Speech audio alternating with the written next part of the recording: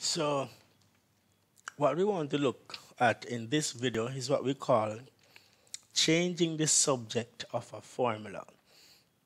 And this concept is very, very useful in mathematics because what this concept does, it actually helps us to make a variable the subject of an equation. And so when you're doing like um, your like algebra, you some aspect of algebra, when you're actually doing like vectors and matrices, functions and relations, all of those are actually um, you actually have to be very skillful or very um, well rounded when you're actually making or changing the subject of changing the subject of a formula. Well, let's try to understand what is this concept. So it's like it's an equation that it has variables and sometimes it probably have numbers in it, and then you will actually have to rearrange. You have to rearrange the equation to have just this specific variable or letter by itself. And when it is all by itself, then it is now called the subject of the formula or the equation. And so we must remember how we solve equations from linear equation. When we actually know the opposite of addition is subtraction, the opposite of multiplication is division, the opposite of square is square root and all that. So the opposite of addition is take away. Opposite of multiplication is division. The opposite of a square is basically a square root, and the opposite of a cube is actually a cube root, and it continues. So we have to know all of these inverse operations, and then we can actually solve or change the subject of a formula. So let's do some example. So let's say we have just a very simple one. If we want to make R the subject. So if I have R, let's say R plus T is equal to A. Now what this simply means, we need to have R by itself. When you look at this equation, A is the subject. So we want to rearrange this equation. So R is by itself and it will then become the subject of this equation. So we need to get rid of the T. We need to get rid of the T. So it's a positive T. Therefore, we must apply the opposite operation or an opposite term of a positive T, which is a negative T. And so this negative T and positive T, they cancel out each other. And it gives us a 0. So 0 plus R gives us R all by itself. What we could call these two, what we call a zero pair. So when you add a negative 1 plus a positive 1, when they actually work out, they actually give you 0. And so these opposite terms give you 0. So finally, let's go. So we have now R is equal to A minus T, and that's just simply it. Let's look at another one. If we say make R the subject in this one, and we say minus, let's use T, A, make R the subject, then we'll actually have to add both sides by T because it's a negative T, and that those two will cancel, leaving us R, because R is equal to A plus T. Now let's look at this one. If we have a negative R plus S is equal to M. I only say make R the subject. Now we have a negative R in this equation. And so we want to make M the subject. Well, we could actually work this more than one way. So we could actually, the first way we can actually look at it is just go ahead and subtract both sides by S, because the positive X we want to have the R by itself. And so we have negative r is equal to m minus s. But we're having a negative r. But how do we get rid of this negative? Because we need a positive r. Well, since the coefficient of this r is a negative 1, then we'll actually, and that negative 1 is being multiplied by the r. So we'll actually divide both sides by negative r. By negative 1. Well, let me just actually break it up. Let's see. It's actually negative 1 times r divided by. So we're going to divide both sides by negative. Negative 1 into negative 1 goes one time, leaving r by itself. And we could actually divide the numerator by negative. So if we divide negative 1 into positive r, positive m, sorry, we get a negative m. I will say negative 1 into negative s gives us a positive s. And so it is very important for you to know when you're dividing by, when you're multiplying a negative on a positive, what it gives you, when you're dividing a positive on a negative, and all of that. It's so important. But let us look at another way to try to solve this thing. Let us see if we get the same thing. Let's see. From the very initial stage, we could actually, let me see. We could actually multiply this side and this side by negative 1. So this one will cancel. The r will become positive. So if I should distribute this negative by each term in the equation, in the bracket, and then also multiply over here by negative 1, because anything I do on the left side, I do the same thing on the right side. So I will just multiply, I will actually distribute this negative 1 by each term inside the bracket. So negative 1 times negative r gives us positive r, and negative 1 times positive s gives us negative s, equal to negative 1 times positive m gives us negative m. And now we'll just make r the subject. So we'll have to add both sides by s. And there you go. R is equal to negative m plus s. And this was the same answer that we got. So it is another way you could actually look at it. Let us look at this one. Make r the subject. If I have r times w is equal to o. So since the r is being multiplied by the w, we'll actually divide both sides by w. That cancels that, so r is equal to o divided by w. Let's look at another one. Changing the subject. That's all we're doing. Changing the subject. Changing the subject of a formula. That's what. So say we have what if we have r over w is equal to s, and I say make r the subject. We could actually solve this two ways, or probably more, but let's look at two ways.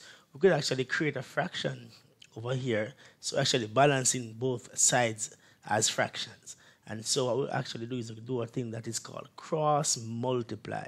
So the r will be multiplied by the 1, the s be multiplied by the w. And so if we should simplify this, we'll have r times 1 gives us r, and that will just be that. The other way that we could actually work this out is, let me see. Could actually say, well, since the w and the r, they are dividing, so we actually use the opposite of division, which is multiplication. And so we actually multiply both sides by w. Create a fraction. W into w goes one time. So this 1 times r gives us r. 1 times 1 gives us r, equal to SW, and r divided by 1 gives us r. So r is equal to S times W. So we'll think about the same one.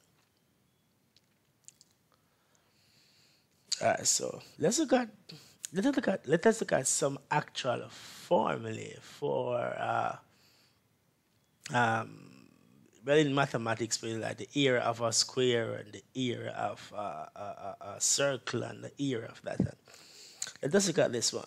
What if we had, let's say, pi r square is equal to, let's say, p. And we say make r the subject. So we want to have r by itself. So the first thing that we'll actually do is to divide both sides by pi.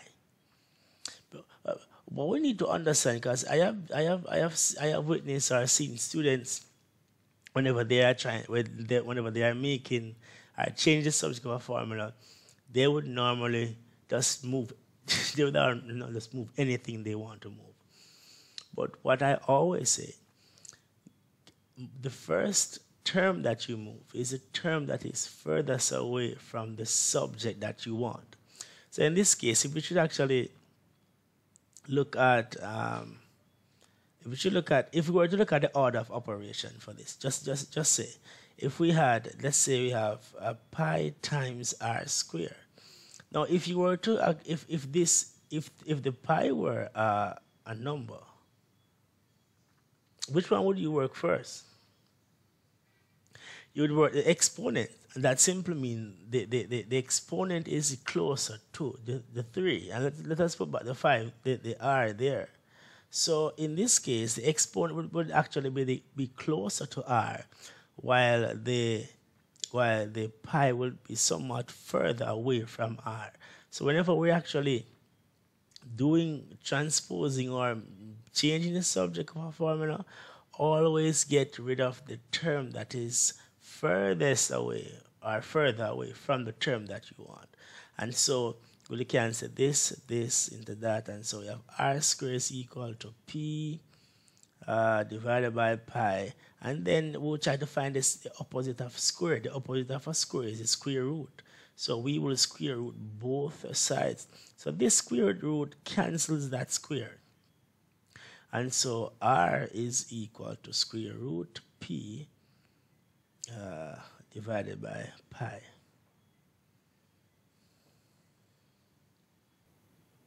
Let's look at this one. Make r the subject. So if you want to make r the subject, we'll have to do the same thing. We could actually, the first thing that we'll do, we need to get rid of the 3/4.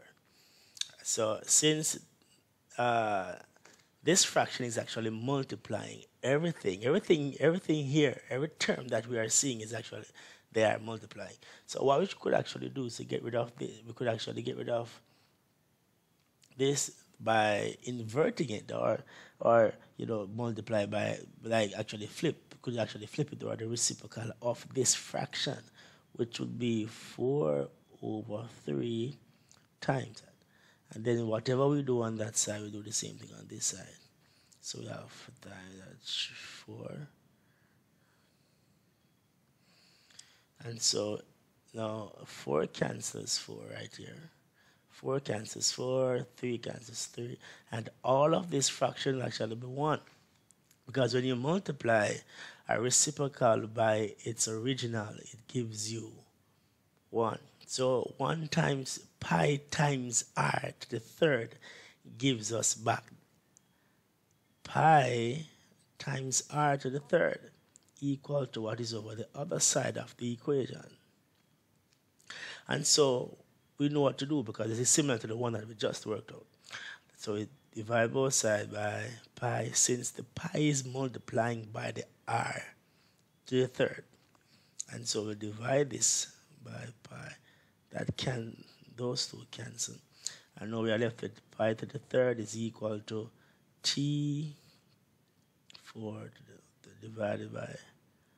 And so the opposite of a cube is actually a cube root. And so we will cube root both sides. And so we have, finally, for our answer, r is equal to cube root t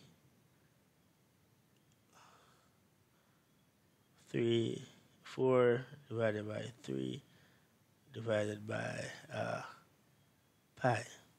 I could actually make this a bit simplified.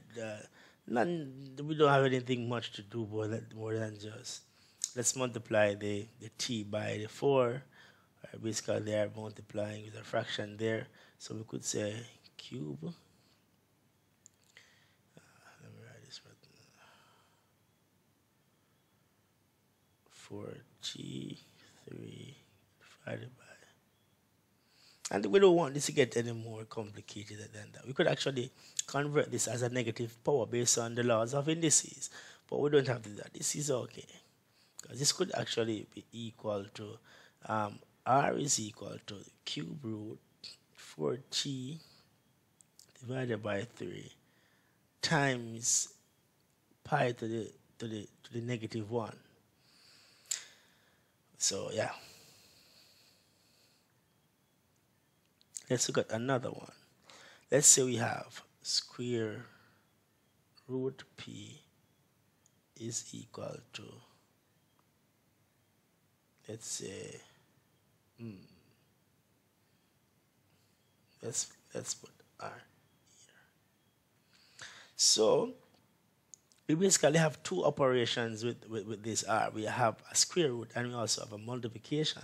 So the first thing that we're going to do is to get rid of the square, because so we would actually square both sides, because the opposite of the first thing we get rid of is the square root, because the square root, the opposite of a square root is a square. So a square will actually square both sides, and so the square will actually cancel the square root, and so we'll have 4r is equal to p squared. And so since the r is being multiplying, they are being multiplied, the r and the 4, they are multiplying. So we'll actually do the opposite of multiplication, which is division. So r is equal to p squared divided by 4. And we could actually reverse this if we wanted to. We could actually reverse this, and if we should reverse that, p would be the subject again. But we don't have to do that. Let's look at another one. Alright, so let's make x the subject in these ones, with these ones. Let us say what if I had, say, the 4x plus c is equal to, say, a w, it's a w, and I want to make x the subject. And the first thing that we want to do is to get rid of the term that is furthest away from the subject. So c is actually further away from x. So that cancels a negative positive c, so we subtract both sides. And so we are left with w minus c. Divide both sides by 4, since the 4 is being multiplied by x. And so x will actually be equal to w minus c is equal to 4. And if we wanted, we could actually rearrange this to see, to actually have w by being the subject if we wanted to.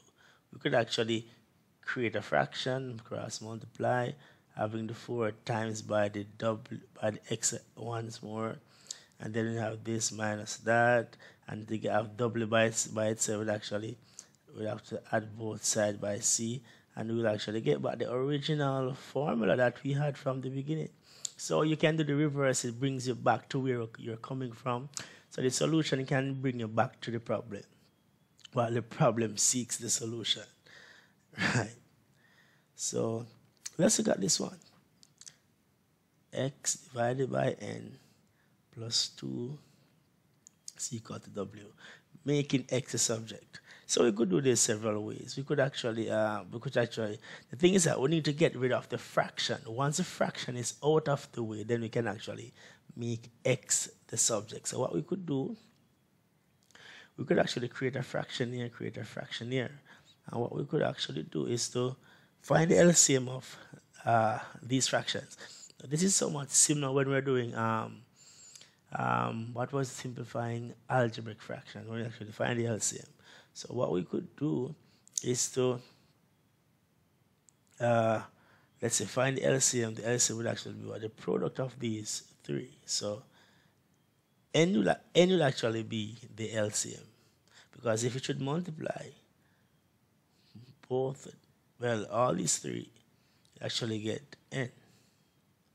And so what we could do, since n is the LCM, we'd actually multiply both, well, all of the fractions by the LCM.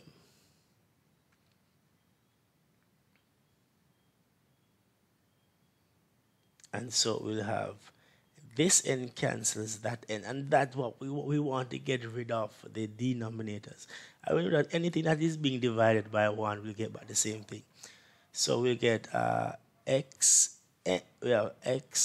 have x plus 2n is equal to, this n is supposed to be 2n, and so what we have wn, and so we actually make x a subject by subtracting both sides by this term. So that cancels that. And so we actually have now x is equal to wn minus 2n. We could actually factorize this. We should factor what is common in those. So it's x is equal to n is common, w minus 2. And so this will actually be our answer. And we could actually bring this back to where it's coming from if we wanted to. If we wanted, we could actually say make w the subject, because w was the subject. We could actually see if we should make w the subject, we will get about the same thing. Let us try. We could say we could divide both sides by n, because we want to make w the subject, divide both sides by n, because the closest term to w is -2. And so if you were to do the order of operation in simplifying this, the first thing that you'll actually work out is what is inside of the bracket. Therefore, what is inside of the bracket, they are very close than who is outside of the bracket. So we'll actually divide both sides by n. If we were to do the reverse, that divide both sides by n. And so this cancels that. And then what we'll actually have is xn is equal to w minus 2. And if we were to subtract both sides by 2, then what we'll have, we have xn plus 2 is equal to w. And this takes us back to where it was coming from. Right there. When we had x over n plus 2 is equal to w.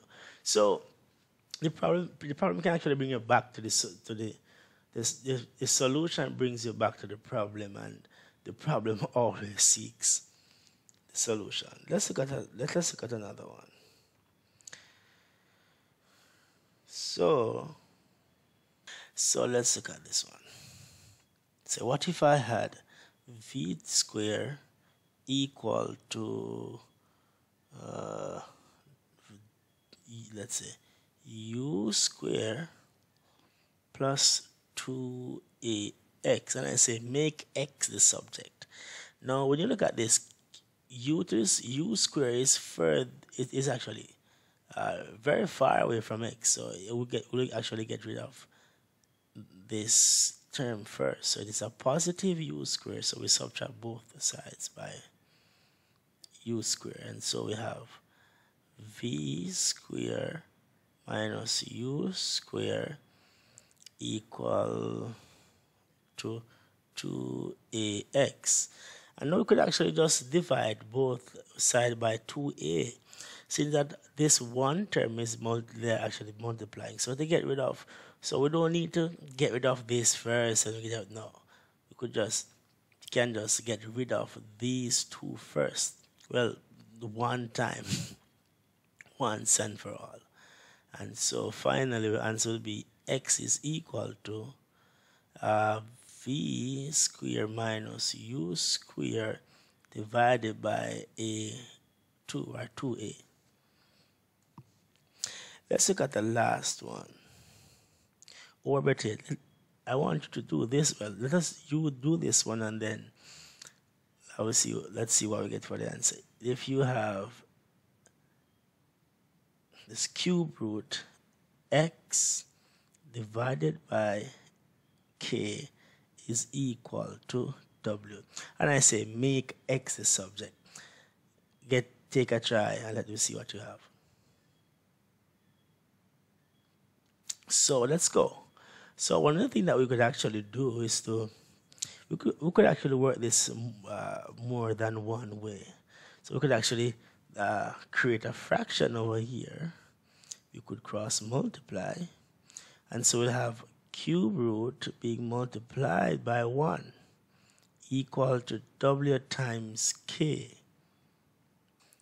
And so we'll actually continue. So 1 times over here gives us back cube root x is equal to w times k.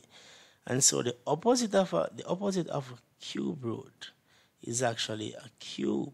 So we actually cube both sides. And so this cube root will be cancelled by that cube. X is all by itself, and so answer will be bracket k w times k raised to the third. And if we want to prove that this is correct, we could actually do the reverse, and then it will give us back the same thing. So there you go, changing the subject of a formula. So remember, always remember your opposite operations. The opposite of, or inverse operation. The opposite of addition is subtraction. The opposite of multiplication is division. The opposite of a square is square root. The opposite of a cube root is actually cube. And so there are many more. So always remember, apply your opposite term or operation to get rid of that which needs to get rid of, so you can actually change the subject of a formula and focus on what is asked of you to make the subject. Have a nice time.